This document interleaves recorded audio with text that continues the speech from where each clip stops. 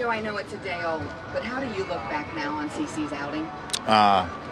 Tremendous outing. It's great to see. Gives us an opportunity to win the series, and I mean, he was really, really good yesterday.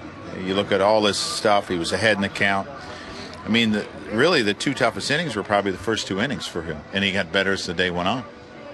Can you appreciate that for a young catcher like Cervelli, he said it gives him so much confidence having been out there for that, and also makes him really want to catch a no-hitter? Yeah, I can, and it does. And I was asked a question yesterday. I thought it, made a difference for Georgie when he caught David Wells' perfect game, and I can, CeCe doesn't show a lot of emotion, and Cervi does, but it seemed that Cervi was more excited yesterday than CeCe.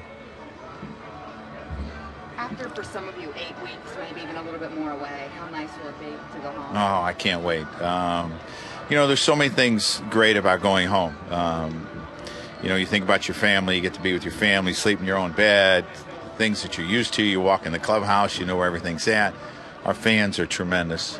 Looking forward to Tuesday, and I can't wait. Joe, you ever wonder, if he got the out with Shopik, and then you tell him, all right, you're not going out for the ninth, he goes, I am, and he just walks out, what you would do? Worst case scenario? You get lucky to tackle him? I would probably have to get a couple of guys. I don't think one guy could have held him back. But CeCe's respectful, and I really believe CeCe understands the big picture. And, to send him out there for the ninth, and he throws 20, 25 pitches, and then he's not the same pitcher the whole year. I mean, you're going to question yourself, and it would really hurt us. Would that have been the hardest decision you've ever had to make as manager?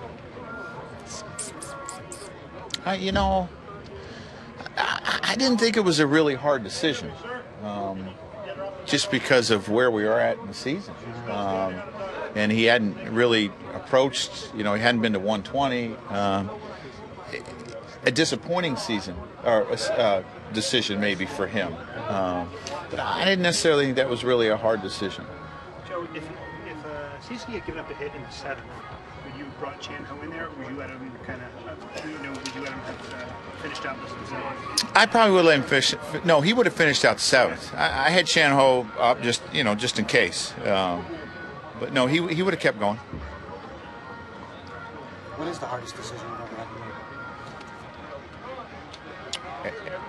The hardest thing I ever had to do in the game of baseball was to announce to the crowd in Chicago that Darryl Kyle had passed. The hardest decision I've ever had to make personally was retirement. How about as a manager? I don't know. There's a lot of things that move very quickly, and you don't ever say, that was your hardest decision. I can't really tell you.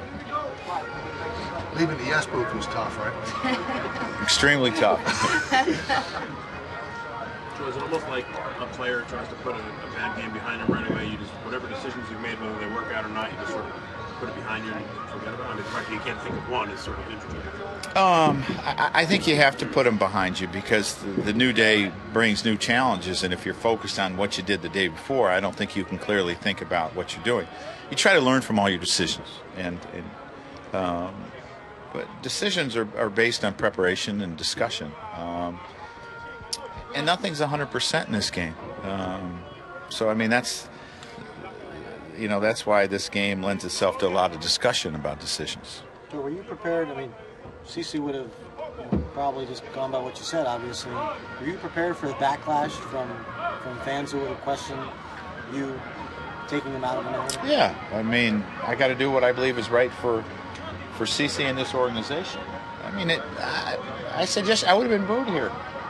On the road, I would have been booed. But, that's part of the decisions that you have to make as a manager. And as a manager, you can't be short-sighted. You can't. I mean, yes, you focus on winning the game that day. That's short-sighted. But you can't be short-sighted on someone's health and the long-term effect that it would have on your organization.